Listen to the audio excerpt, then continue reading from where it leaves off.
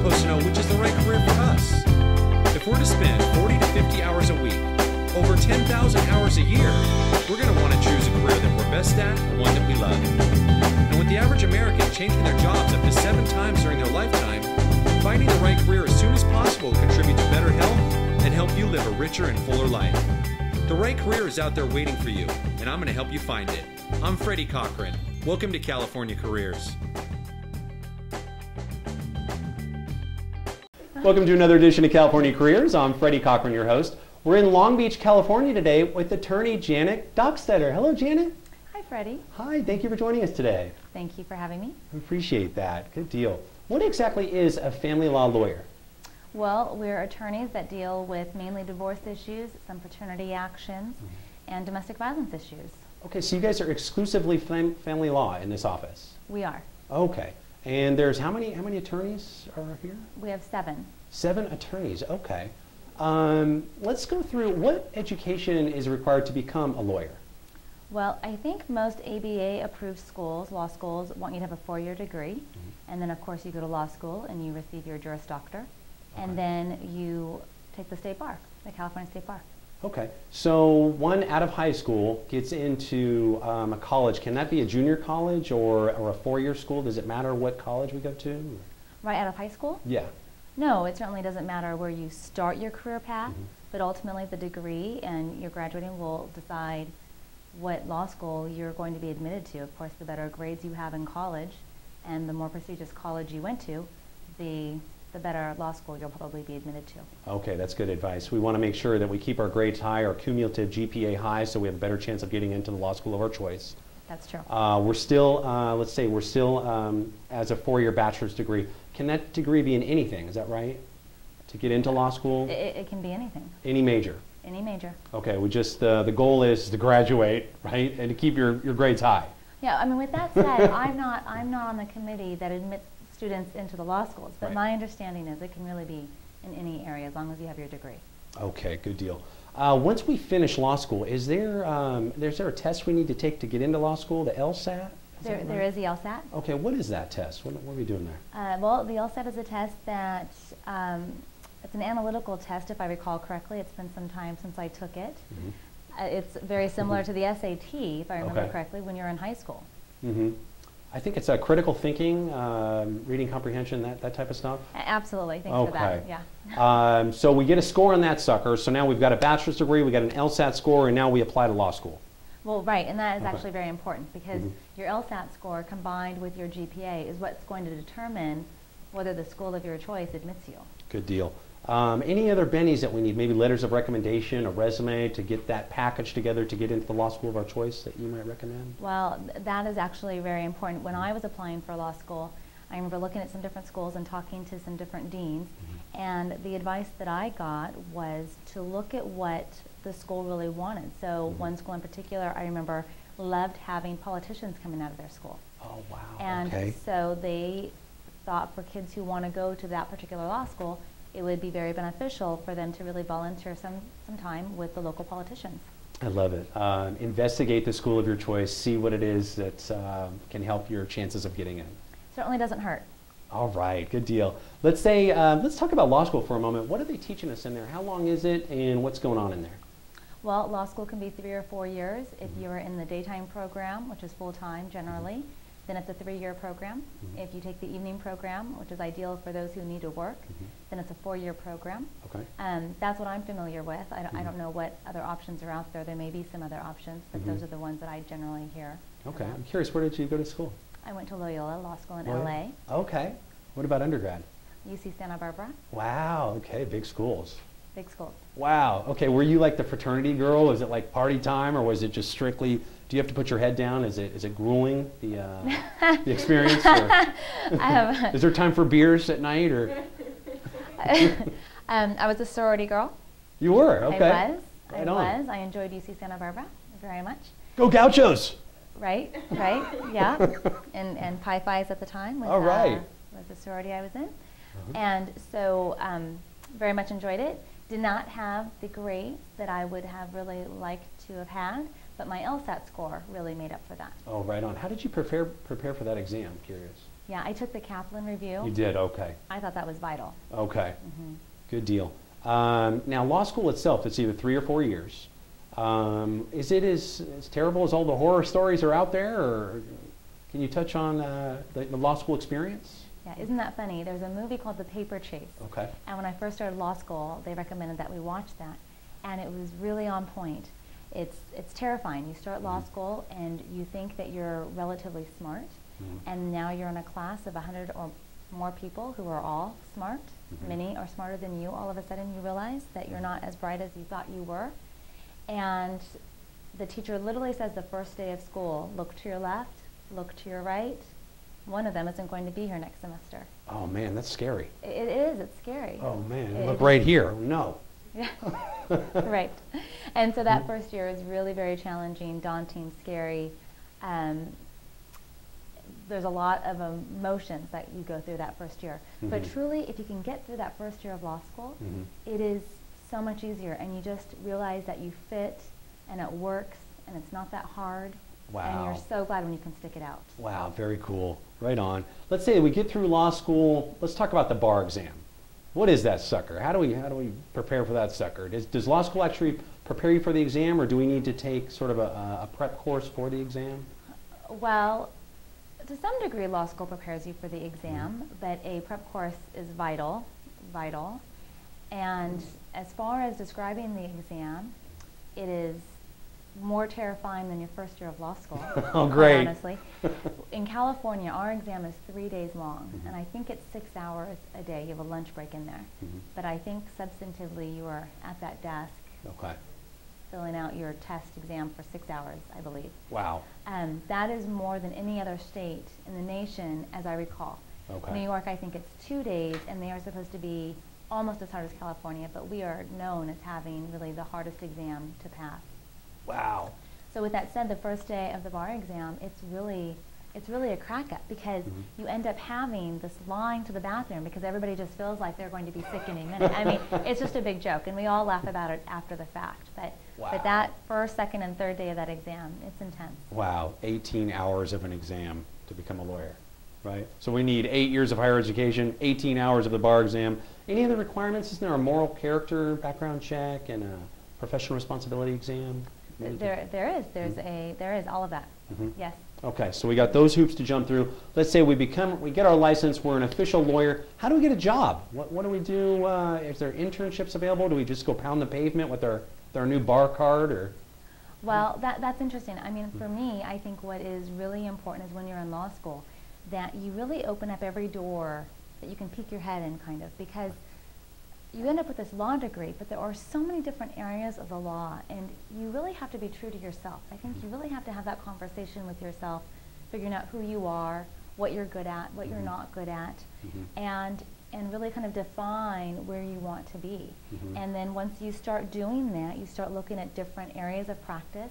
And yes, I think you send out your resumes and you see if you can offer your time to go in and to kind of fill it out and see if that is sexy enough for you. Okay. And once you decide you're fit, then I think when you're graduating, you hope to have some interviews lined up through your school and have the opportunity to show your stuff and hopefully be offered a job after you pass the bar. Good deal. So in your school at Loyola, or I'm sure at other law schools, there's like a career development center that prepares you for the workforce that you would check in with, sort of explore the employment opportunities before you get out there? That is absolutely true, and I'm so glad you did your homework, because I wouldn't remember most of this stuff. Oh, but absolutely, and that career development center is really very important to utilize when you're a student. Okay, good deal. I know as a professional in the legal field myself, Craigslist was always a big help. Different newsletters. Up north, it was the Recorder. In the back of the newspaper were job advertisements. Pounding the pavement might be another option. Well, it's absolutely an option, but knowing somebody that will help you either get a job in their office or in an office that they know and that they can recommend is really an ideal situation for somebody. And that's why when you're in law school, I think reaching out and making as many connections as you can is really very important. And look, it doesn't have to be with an attorney's office. It could be with a local politician or somebody else who is familiar with the attorneys in the area and can really help you open some doors. I like that. I've heard some of my colleagues have gone on to television or baseball or journalism, not necessarily the law. It sort of prepares you for different types of careers, Right. not necessarily. Was that your experience? Do you know any colleagues that actually branched out into other areas besides the law, or almost everyone stayed in the legal game?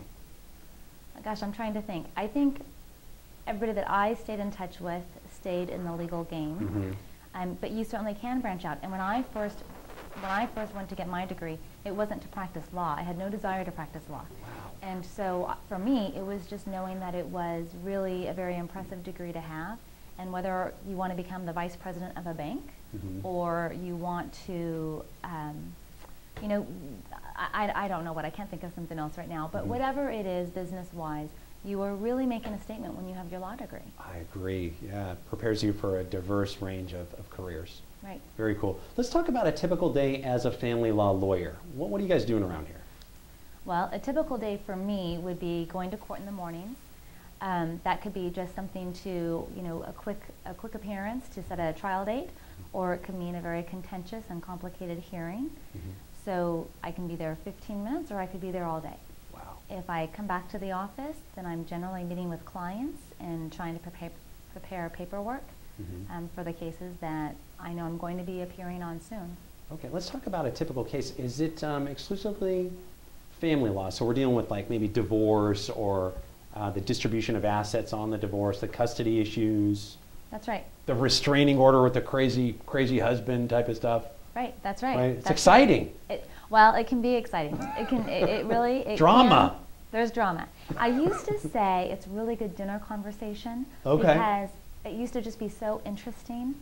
And I guess if I sat down with somebody now and shared some of my stories, they would still raise their eyebrows and say, "Really, that happens?" But it does. You know, you see really people's lives and how crazy we all are. Right.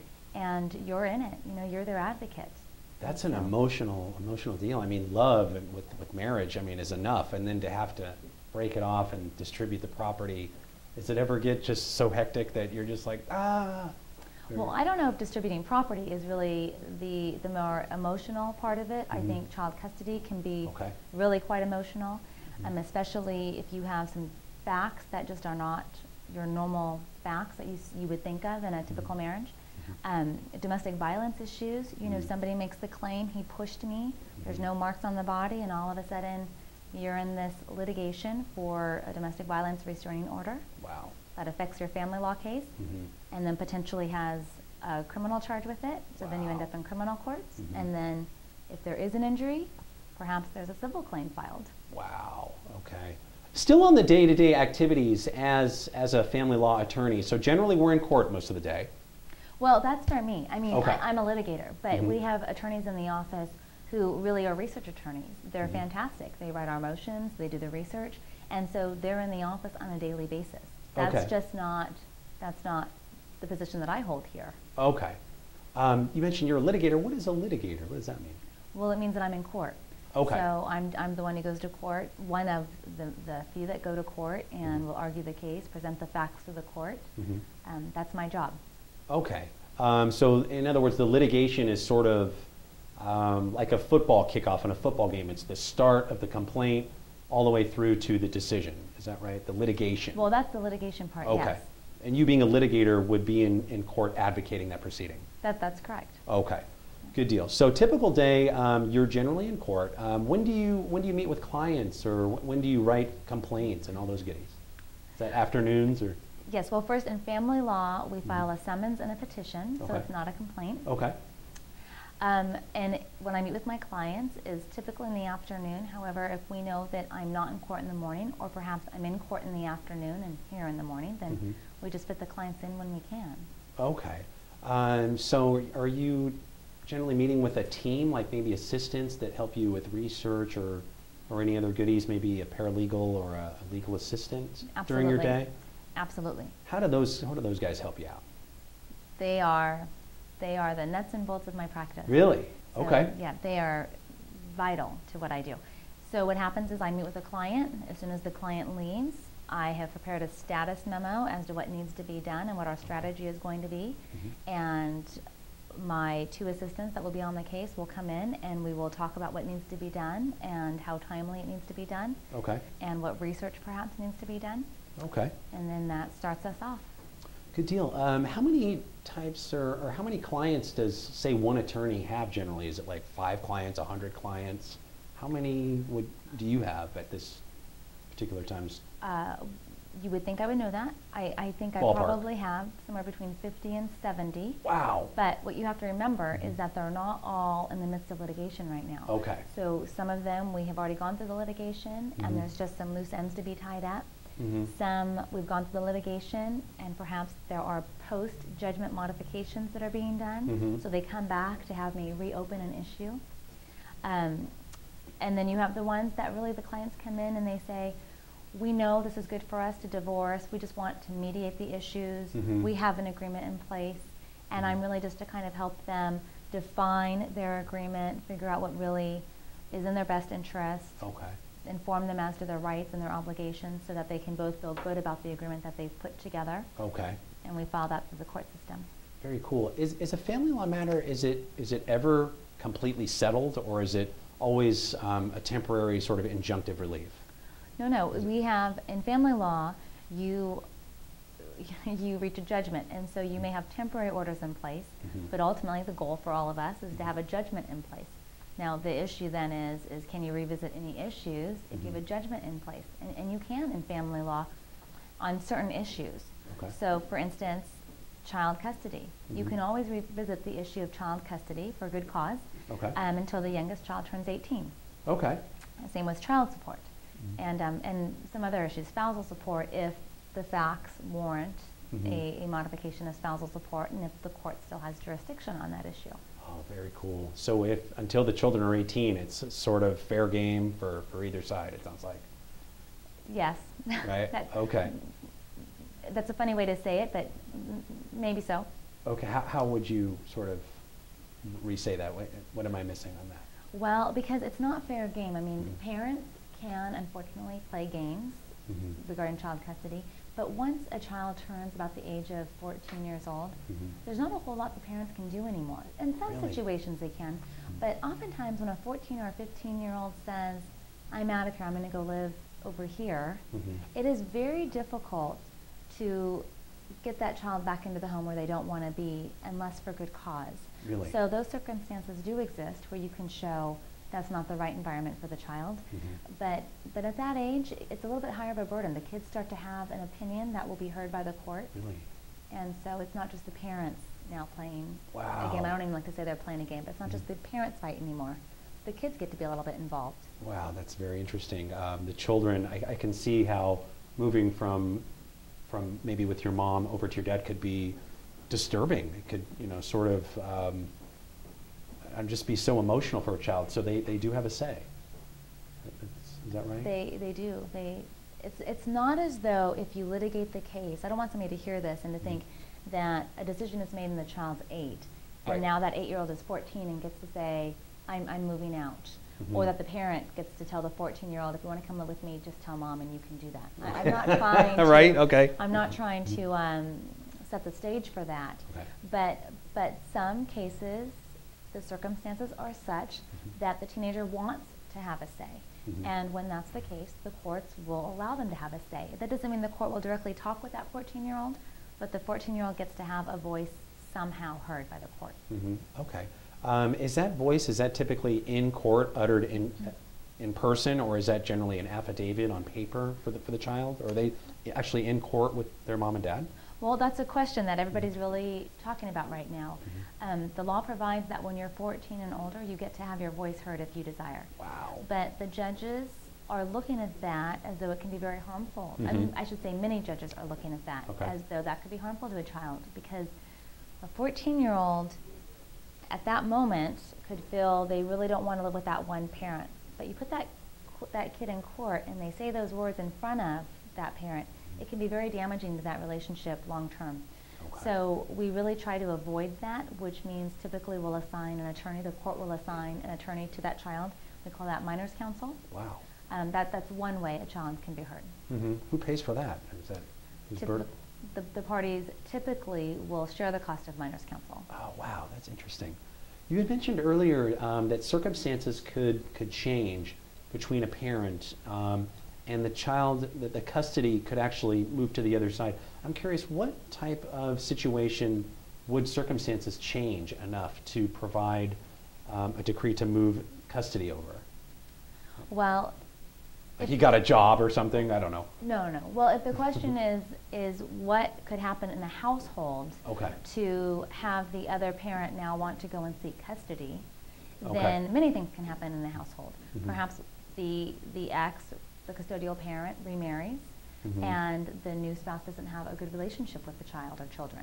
Okay. That's one situation. I mean, there are just numerous situations that can arise where the non-custodial or visiting parent has concerns and wants to go back to court to win custody. Okay. Is it typically a restraining order situation between the parents, or is it generally modified in a more diplomatic manner? Does that make sense? No, it does. Mm-hmm. I understand the question, mm-hmm. and I think the answer is no. It's quite typical for somebody to file a modification mm-hmm. of visitation at the very least. Maybe not mm-hmm. custody, mm-hmm. because custody we can continue to say it's joint custody or whatever it is. But really, if you're looking for a different timeshare, mm-hmm. it's typical for a non-custodial parent to request an order that a change be made for various reasons. Now, if the judge believes that maybe one of the parents could be harmful to their child, is it a court liaison appointed to sort of oversee him interacting with his children, or her interacting with his children? Well, sometimes, and so there's a couple of different avenues you can take as an attorney. We will look at the facts and try and figure out what's best for this family. Mm-hmm. The courts do provide a system. It's called different things at the various courthouses in the different counties, but typically they provide a system where a social worker will meet with the parents in the morning and with the children, if the children are old enough to communicate with the evaluator in a way that they understand what they're saying. And then the social worker will go to court at 1:30 and tell the judge what their recommendations are based on what they learned. Okay. So that's kind of a cheap and quick way to do it. Mm-hmm. Cheap is relative. Mm-hmm. It's cheaper, but a more comprehensive way is we have a 7:30 evaluator assigned to the case. So we have an evaluation done. Mm-hmm. We say 7:30 because it's under the evidence code, 7:30. Okay. Where an expert is appointed to the case, and that person is qualified to really determine what's in the best interest of the children after looking at all the factors. Those factors will include talking to the parents, mm-hmm. talking to the children, watching people interact. Perhaps it's a home visit. Mm-hmm. Perhaps it's talking to the medical providers, the counselors, the school, the teachers. Wow. Really kind of trying to get an overview of the whole picture. Mm-hmm. And then that evaluator will write a report for us to see. Mm-hmm. And that will help us determine how we're going to settle the case or if we need to litigate the issue. Wow, sounds comprehensive, for sure. It's comprehensive. Wow, okay. You know, it sounds just sad that maybe a parent would have to, or the kids would have to interact with a government person in their, in their lives as a kid. It sounds sad. Does that ever come up? I mean, just the emotions. How do you feel about that? Well, it's really a good point, and mm-hmm. what I think people need to remember when they're in the midst of a divorce and emotions are raw mm-hmm. and high is that you are putting your kids through a lot. Mm-hmm. And so what we can see oftentimes is somebody will make an allegation that borders on maybe criminal conduct or not. You're not really sure. Maybe the facts aren't there to support the allegation being made. Yeah. But because that one parent calls Child Protective Services and calls the police, wow, and goes to court and makes the allegation, all of a sudden you have all of these authoritative figures talking to your children, which sometimes is needed. So I would never want to dissuade somebody from doing that when it's needed. Mm-hmm. But if you don't have the facts to support what you're going to say, then certainly you should think twice before you make those calls and subject the kids to those interviews. There might be a better way to do it, and that's where you really need to sit down with counsel and figure out what's really best for this child, because that can be just emotionally breaking to a child, and they're mm-hmm. going to remember that for the rest of their lives. Wow. How does one, if money's tight, how does one go about, getting your services? How does one go about acquiring the services of a private family law lawyer? It's really hard. Mm-hmm. It really is. Are there other avenues out there, monies that are available that we can apply for? No. No. There okay. are a couple of organizations like the Harriet Buhai Foundation. Mm-hmm. And a couple of others whose names escape me right now, Mm-hmm. but they will take cases for free or maybe on a sliding scale Mm-hmm. if the facts warrant it, I think. Mm-hmm. I know Harriet Buhai is very helpful with domestic violence cases, Mm-hmm. but it's not that easy to always get their services. I think certainly people should try when they can't afford to have an attorney, Mm-hmm. but if you do not qualify, then it really is very tough to find private counsel. Of course, private counsel, we range in our hourly rates, so Mm-hmm. you have to look around and see which attorney really fits your budget Mm-hmm. and provides you the kind of representation you need to have. Since this is a civil matter and not a criminal matter, there is no government public defender type of situation. No, you're not appointed an attorney. Okay. Let's switch gears for a minute. What do you love about being, I know that it's kind of drained into the bad side of being, but what's fabulous about this career? What do you love about being a lawyer, family law lawyer? Well, I love, honestly, on a personal level, I love knowing my rights. Okay. I do. I love that. Mm-hmm. I love that when we're having construction done and I say I'm an attorney, right away a red flag goes up to the construction worker, to the contractor, cool. that they're not going to take advantage of me and I'm going to review the contract. There's a real benefit to that. Okay. But in terms of the day-to-day being an attorney, I don't know if I can speak for all attorneys because practices are so different. Mm-hmm. For what I do, I think there's a real benefit to being able to help people. Mm-hmm. That's really it. I mean, and the other thing about being an attorney is, well, it's more about being a self-employed attorney, I think. Mm-hmm. Should I respond on that point? Sure, yeah. Well, I think when when I'm saying be true to yourself, really I kind of mean where do you want to find yourself? Because if you are self-employed, ultimately, you have a lot of responsibility, but you're not having to account for your time to anybody but yourself. Mm-hmm. So if you want to go to a doctor's appointment, you can do that. Mm-hmm. If you want to leave early because your kids have back to school night, you can do that. Mm-hmm. There's a real benefit to that. But the detriment is that you are going to be responsible for your work and having to oversee everything. Mm-hmm.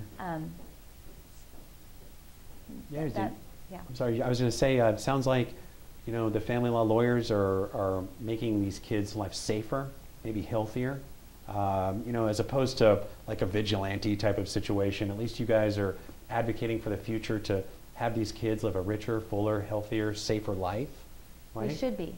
That's the goal. We should be looking to the best interest of the kids Mm-hmm. as we advocate for our clients. Yeah, that sounds like a very cool spot. Changing lives for the better, helping people. What is not so fabulous about this career, if anything? The cons of this game. Well, the cons is that it's just so emotional. So you're almost a quasi-counselor, mm-hmm. which you have to remind your clients that's really not your expertise. Mm-hmm. But it's hard for people to remember that because you're their advocate and mm-hmm. they need to talk to somebody, and so there's a real balance there. Mm-hmm. It sounds like an emotional side of a family law lawyer. These guys are coming here not on their best day, right? It's kind of like the worst days of their life, the worst times of their life, and it's like, help me. So it sounds very emotionally. Can you sleep at night? Does your work go home with you? Or no, I can sleep at night. You can? I can. Good, okay. Yeah. Does it ever affect you outside of the office at all? Well, maybe a little bit, only because it's what you've just said, that people, even the best people, we all have kind of this ugly, crazy side to us. Mm-hmm. And here we are facing a divorce that maybe we don't want. Mm-hmm. And now we're having to divide the home of our children mm-hmm. and perhaps lose a significant amount of income that we're just accustomed to having. Mm-hmm. And so it is very hard for people to not let that emotional side, that ugly side, that almost crazy side come out and take control, because you are just so distraught. You're, mm-hmm. You're at the bottom during that moment, and it's challenging to get through for people, and mm-hmm. we have to help them get through that as well as we can. Yeah. It sounds like the clients could feel a range of different emotions: humiliated, or just angry, just so many emotions. That sounds like it might be a concern for this career. Right. Right. Okay, good deal. Let's switch gears for a minute. Let's talk about the good stuff, money. Let's talk about the big money you guys are making in this fabulous office here. What is the ballpark, not necessarily you per se, but a first-year attorney, let's say that they come into the civil side or the family side of the lawyer game, what type of ballpark salary are we looking at to make? Oh gosh, coming out of school, I don't know what the average is, but I think in the firm our size or bigger, you're looking at 120 starting. Okay. And these guys are working, is it true, the horror stories of 60, 70 hours a week, or can I get out here at 40 hours? When I pass the bar and come here looking for a job, like, Janet, remember me? Well, I don't think you can get out in 40 hours, but you're not, at this firm, you're not working the 60 or 80 hours that I hear other firms are demanding. I think more of the civil law firms. Maybe some of the family law firms demand that. That isn't our experience. We would like to demand that, but I'm not willing to do that, so it's hard to. Okay. It's hard to demand that of others. Okay. As time goes on, can we expect maybe, I don't know, like a 5% per year type of increase, or how does that work? Is that depending on the success of the individual law firm, probably? Well, it absolutely depends on the success of the individual law firm. Okay. Good deal. What about bennies? Do you guys you provide benefits for your associates, like health and dental and all those goodies? We do. Okay. Now, if I graduate law school and I'm looking for a job, would you recommend coming to work for a firm like yourself, or can I go out and just open up my own shingle and say law offices of Freddy Cochran? Is that possible? Well, it's possible. I don't think it's that smart, honestly, because the learning curve is so high. There is so much you don't know when you come out of law school. And so I think you really need that mentor.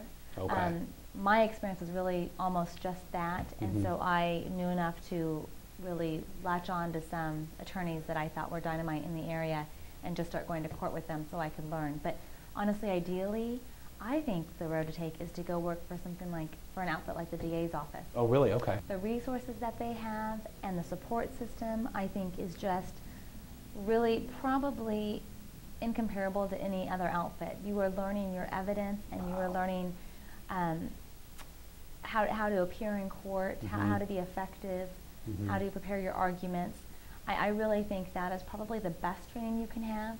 That is just from watching in court. I have no experience with it, but from what I see and the attorneys I talk to, that seems to be a common thought.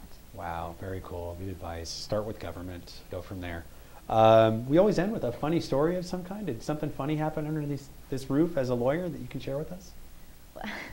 I can't really think of anything funny, but you know what I can say is that this career, especially family law, really lends itself to interesting stories. I mean, we really see people's lives, their real stories of what people are really going through, and you know, I've seen from a big burly man coming into my office to retain me. By the time we finish his case, he's a lovely woman who had a surgery performed and is still, you know, fighting for custody of his child who he loves dearly, or who she loves dearly. I'm sorry. that was a slip up, because truly she's a beautiful woman now, and deserves to be respected for me to call her a she. Oh my gosh, so is that a transsexual? Is that what the term is for that? Transsexual? Right. Okay. And that actually came up inside family law litigation. It did. That issue. It did. It did. Okay. Yeah. Wow, that must have been super interesting. You know, did he actually come in as the man and leave as the woman later on? Not the same day. Right? Okay. Right. And he was burly before, and then now he's just a burly chick? He had the appearance of a man's man, and felt the right decision for him was to make the change, and he did that. Yeah. And you know, I hope that she's very happy now. But my point being is that you really see these interesting stories, and clients, you connect with them, and they tell you the ins and outs of their lives, and I learned a lot going through that case, and it was really quite fascinating, and I can now have a respect for somebody who's had to go through that maybe I wouldn't have appreciated before.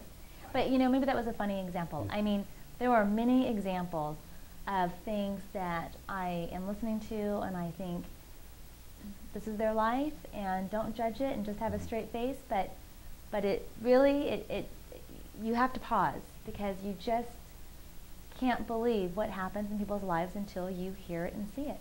And this is coming from a person who thought, I grew up in a crazy family, but being in this career, you realize it wasn't that crazy. Maybe not that crazy. Not that crazy. Janet, thank you so much. We appreciate it. Do you have any advice for young people you want to share before we wrap it up? Well, I would really say truly have that conversation with yourself where you are true to yourself about who you are.